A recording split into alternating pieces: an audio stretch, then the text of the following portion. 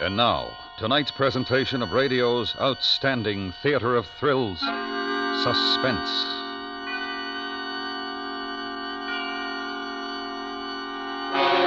Tonight, the story of a man who sets out to prove that he cannot be murdered, only to find there was a slight error in his calculations.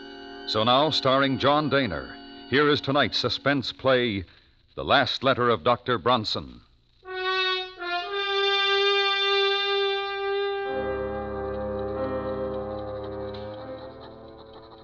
My dear Dr. Mosher, forgive me if I dash this letter off rather hurriedly. There are but a very few minutes remaining for me. The few minutes between now and midnight. You have always protested my fascination with the subject of death. It irked you to hear me discuss the latest electrocution or hanging. You alone, Mosher, will know how this fascination has led me to this terrible moment. I should like you to have all the facts. First of all, let me recall a conversation which we held here in my study a little over a year ago. Death and murder. There you go again, Bronson. Really, you're unhealthy. No. Now, wait, Mosher. I've been studying the question for some time, and I have concluded that there are 5 basic checks which serve to restrain man from murdering his fellow man. An interesting theory. No, it's more than a theory. I can and I intend to prove it. Oh, come on now, Bronson. I shall select 5 men, each of whom I shall supply with a motive to commit a murder. Greed, revenge, jealousy, whatever. I shall encourage each man to kill, and then restrain him from the act by means of the particular check which I'm testing. You forget, of course, that a murderer requires a partner in crime, the victim, the man to be killed. Well, I shall supply one. You will ask this victim to face 5 men, each standing to derive satisfaction or profit from murdering him? Correct.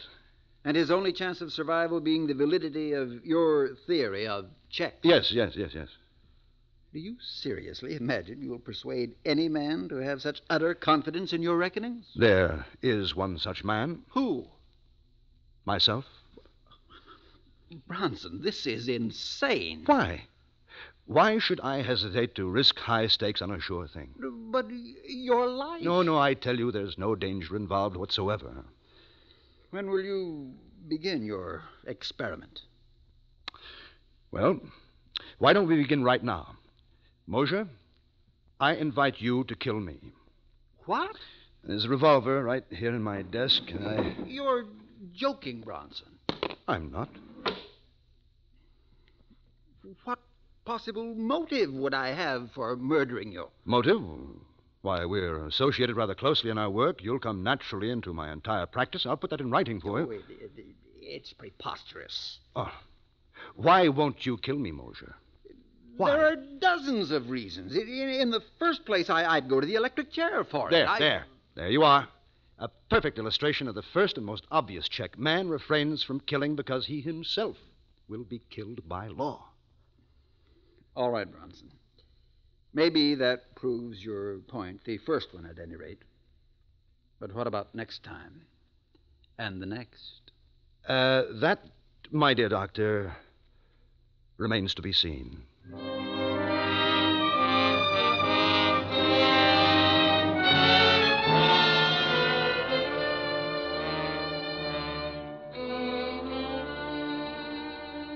And so, my dear doctor, you yourself illustrated the first of my 5 positive checks which restrain man from murder. Fear of the law. Now, that was more than a year ago. The remaining checks have not been so simple. I had to locate my 4 subjects. I had to cultivate the friendship of each so that when the time should come to confront him with my proposition, I would be certain of how he would act. Now, the first of my 4 potential murderers was a clerk named Tutton. We frequently went to church together on Sunday evenings at St. Stephen's, right around the corner from my apartment. And one Sunday evening after the service, I asked him up to my apartment, and as we walked along, we talked. You know, Dr. Bronson, I was talking about you to my wife the other day before they took her to the hospital. Oh? I was saying what a great comfort it was to be with you these Sunday nights. Oh, now, come, Mr. Tutton, you embarrass me. Oh, no, I mean it. In the world today, too many people seem to feel that they no longer need their God. Yes. Their lives seem to be void of the great thing you have in your faith. The church is a great comfort to me. And I do need something to cling to in times like these. Isn't this your apartment that we're passing? Hmm? Oh, I want to go up the side way. We shall be unobserved. Unobserved? Yes.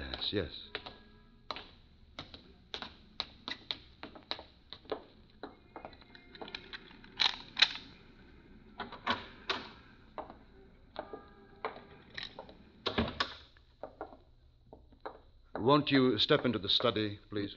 Yes. Now, if you will take this chair opposite my desk. Thank you. Good. Now, Tutton, you could make rather good use of $5,000, now, couldn't you? I beg your pardon? No, I'm quite sincere. You know what even $100 would mean to me with my wife in the hospital. Exactly. And so, here in this desk, I have this little package containing $5,000. Now, it's yours, if you will do me one service. What could I do for you that would be worth all that money? Well, let me explain. My doctor called on me yesterday, and he told me, well, to be quite frank with you, Tutton, he said that I was slowly going mad. No, that couldn't be. No, I'm quite all right at present, but it's only a matter of time, and I'd rather not have to face it. And so if you will take these rubber gloves. Well, I don't understand. Put them on, please. But why? Now, as soon as you have them on, I shall hand you this small bottle. It contains cyanide of potassium, one of the deadliest poisons known to man. Now, I hold it firmly, thus, and clearly impress my fingertips on it. Finally, here on the desk, I'm leaving this note explaining that I have committed suicide. Suicide? Now, when the bottle is in your hand, I want you to remove the stopper and empty the contents upon my outstretched tongue. Thus, you see.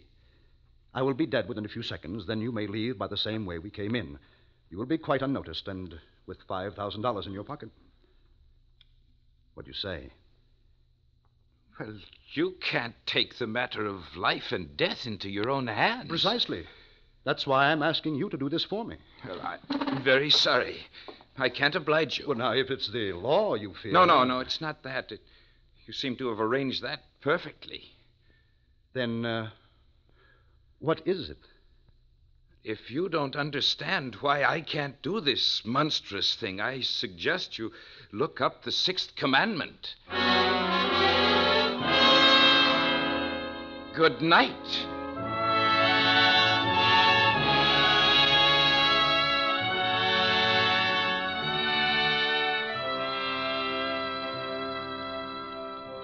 So, Mosher, my second point was proved. Man refrains from killing because it is against his religious principles. The hands of the clock now read 15 minutes to midnight, 1/4 of an hour, in which to complete this report. Now, my third proposition called for an entirely different sort of man. One night I came upon him very unexpectedly. I was walking along one of the darker streets of the city. There was no one in view. He was slumped down beside an ash can. He had been shot in the chest and left arm, severing an artery. He was bleeding profusely. I tore off his shirt, made a tourniquet for his arm. Never mind me. Get away. Now, who did this to you? What difference does it make? You're going to a hospital. No. They'll call the cops. There. Now, come on. I'll help you to your feet. Huh? Come now. No, I ain't going. I'm a doctor, man. You'll die if you're not treated quickly. I ain't going, I tell you. They'll call the cops. I don't want no cops. His name was Matt Doyle, a small-time hoodlum. I visited Doyle in the hospital almost every day. Several months later, I was ready to put him to the test.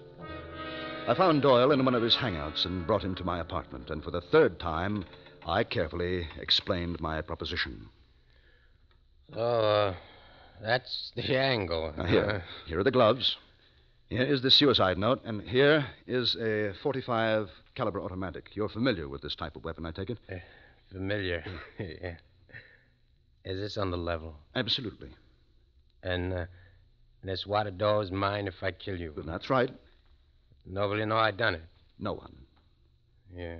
These gloves, they're kind of small for me. That's all right. They'll do. Yeah.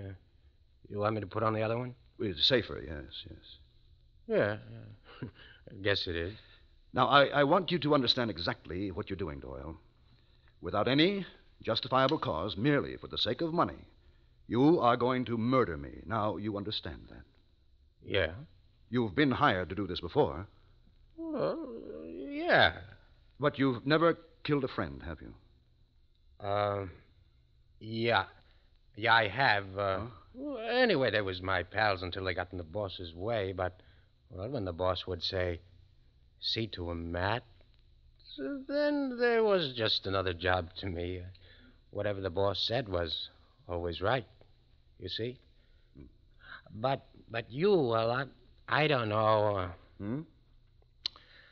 No, I can't do it. But I thought you said that you... No, here, you take the gloves. Are you afraid of the law? No. What's the matter, then? It's... Well, the boss always told me what to do, you see? And then afterwards, he'd always come around and slap me on the back, and he'd say, good boy, Matt. But if I took care of you, well, you couldn't come around later to tell me that I'd done a good job. And you see, well, that's important to me. Yes, but look, No, Doyle, no, I'm sorry, Doc.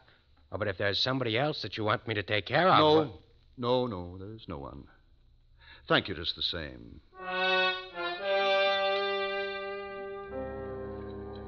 That was my third proposition.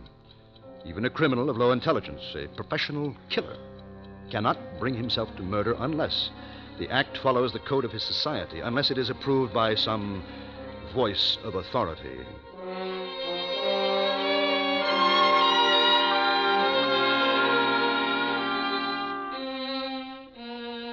My next subject was altogether different in temperament.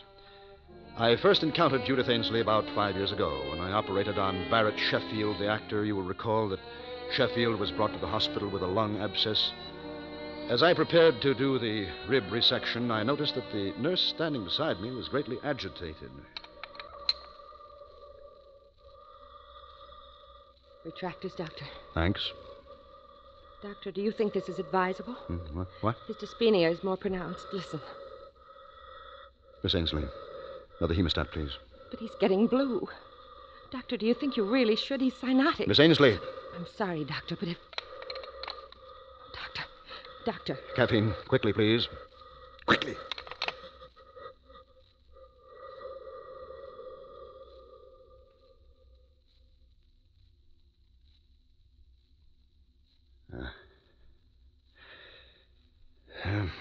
Well, that's that. You killed him. You killed him. You should never have gone ahead. You know that. I warned you. What is the matter with you, Ainsley? Have you never seen a pulmonary before? Yes, I have. Well? We were going to be married next week.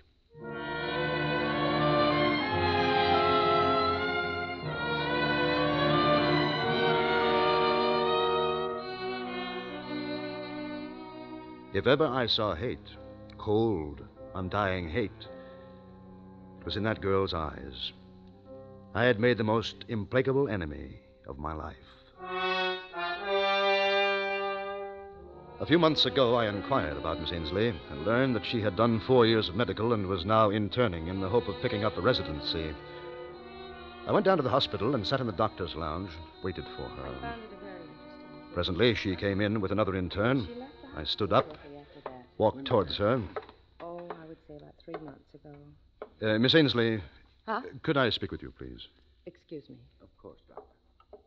Dr. Ainsley, if you please. Yes, Doctor. I have a little proposition to make to you, but first of all, there are 2 facts I'd like to be sure of. A, you are unable to set up your own practice because you don't have the money to get started now. Is that right? Perhaps. Fact B, you still hate me and feel a strong desire to be revenged for the wrong which you consider I have done you. Yes, I'm afraid that's true, Dr. Bronson. Good. Good? Yes. You see, I want to pay someone to murder me. So, once again, I carefully and painstakingly set forth my simple conditions. I'm not sure that you're entirely sane, Doctor. But go on, you interest me. You see, it's my heart. I've had considerable damage. Coronary occlusion. Had to spend 6 weeks on my back. Just got up last week. So, naturally, I was given digitalis and... I see, Doctor. Yeah. You've been heavily digitalized, and if someone were to give you an injection of calcium gluconate, you would have an immediate heart block. Dead within a few minutes. Exactly. A simple error of judgment. Unavoidable. $5,000. My own practice. And I will say that I'm feeling badly again. A recurrence of my pericardial pains. I will go back to bed and ask that you be assigned to care for me, and the rest is simple. No one would ever expect you to know that I had been digitalized. Still, if I were on my toes, I would naturally go over your case history before giving medication of any kind. Well, yes, I suppose that's true. Professional people might think you had been a little lax. Doctor, I want to thank you. You've done me a great service. You mean you'll do it? You've reminded me that nothing, no money, no revenge, nothing, can be worth the slightest shadow of suspicion in a doctor's career. They'll never say that I lost a patient because of an error in judgment. You see, I once knew a doctor who did.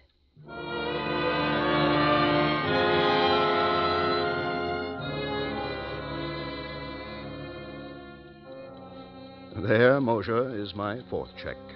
Man, or in this case, woman, refrains from killing because of the fear of loss of reputation.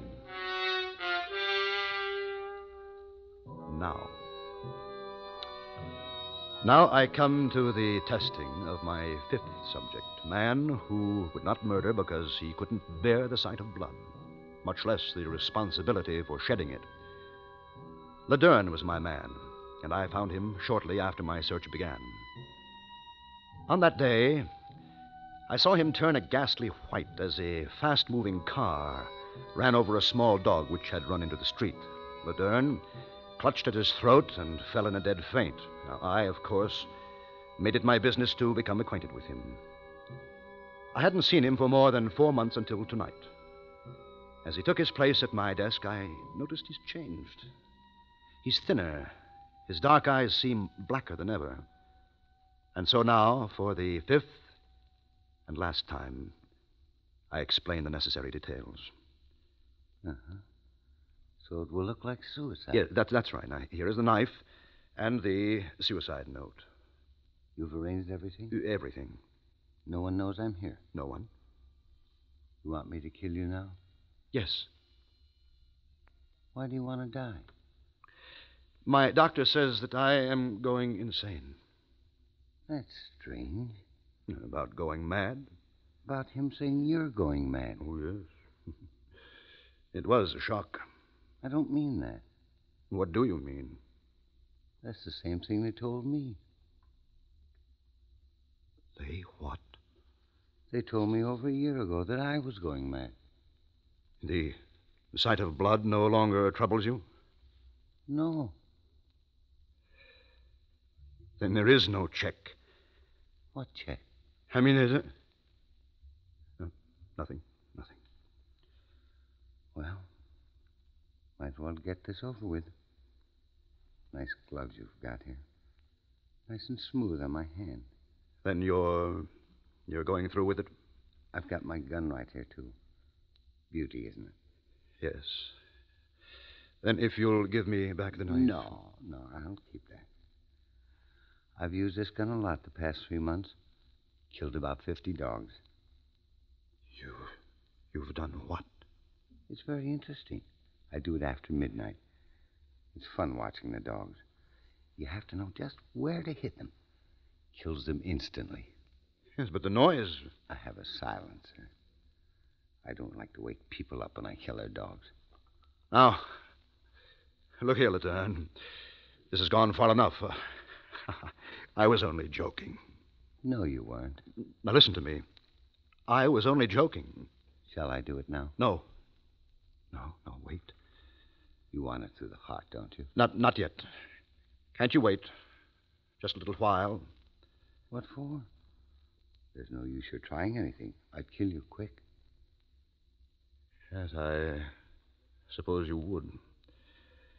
Look, I have been conducting a little experiment. I would like to write an account of it before I go. What sort of an experiment? I don't think you'd understand. Okay. I'll wait till midnight. Then I gotta go. There's a German police dog, a big ugly brute. But I'll wait.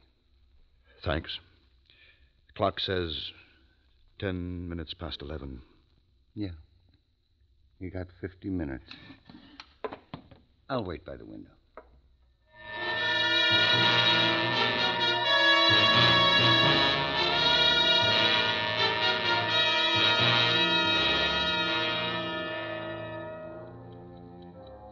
And so, Mosher, my experiment has ended. Strange, isn't it? But the one thing I didn't count on was the choosing of a subject who would not respond to my checks, who, in fact, had no checks at all. For insanity knows no restraint. Dr. Bronson, it's midnight. He is still at the window. I know that I am beginning to understand exactly what is going on in his wicked mind. I wonder why. Now I shall sign my name for the last time and lay down my pen. Then I shall look up and say, "All right, Laderne."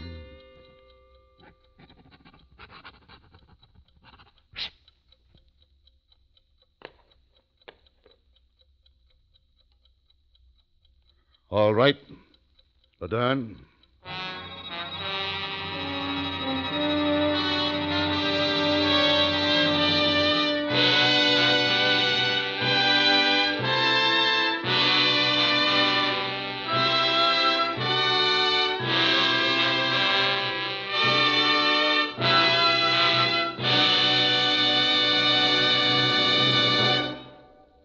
Suspense, in which John Dehner starred as Dr. Bronson.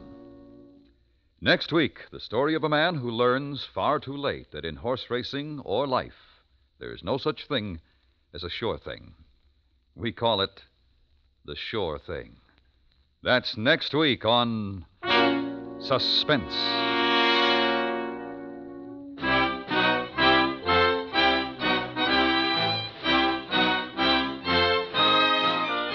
Suspense is produced and directed by Norman MacDonald, with music composed by Lucian Morowick and conducted by Lud Gluskin. The Last Letter of Dr. Bronson was specially written for Suspense by Leonard St. Clair, from a story by Richard Crakey. Featured in the cast were Parley Bear, Howard Culver, Paul Richards, Virginia Gregg, and James Nusser. You enjoy City Hospital every Saturday in the daytime on the CBS Radio Network.